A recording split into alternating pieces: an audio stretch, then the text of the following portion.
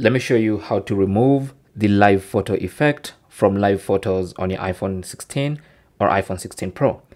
So let's say you forgot to turn off live photos and you ended up taking a live photo of a photo you didn't intend to take live. Okay, so let's pick a photo like this one, for instance. Okay, now this is a live photo and you can tell it's a live photo because when you press and hold,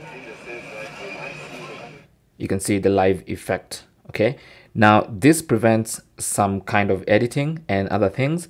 Now to turn off the live effect, just go to the top left corner of that particular photo and you should see where it says live and a little drop down arrow. If you tap on that, a little menu will appear and all you have to do now is tap on live off, and that's going to disable the live effect from that photo. So now when I touch and hold the photo, you can see there's no movement. And that is basically how to disable the live effect from a live photo on your iPhone 16 or iPhone 16 Pro.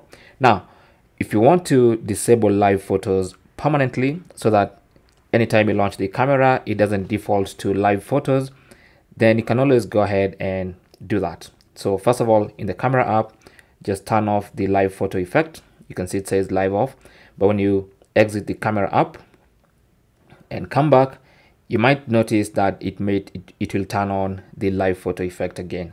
So to prevent that, just go into settings. Under settings,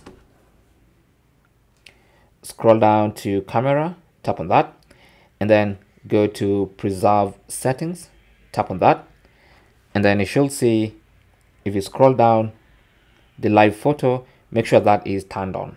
Okay, if it's off, then it means every time you relaunch the camera, it's going to automatically turn on the live photo. It's basically going to go to the default setting and not preserving the changes or the settings you make.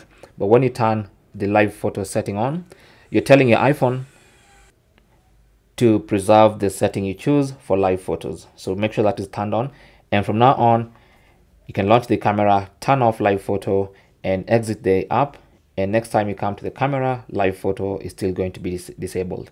And from now on, you can now take photos and you have no danger of them being live photos.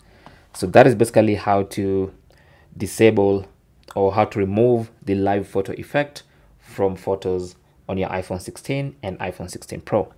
Thank you for watching. Leave your comments and questions down below, and good luck.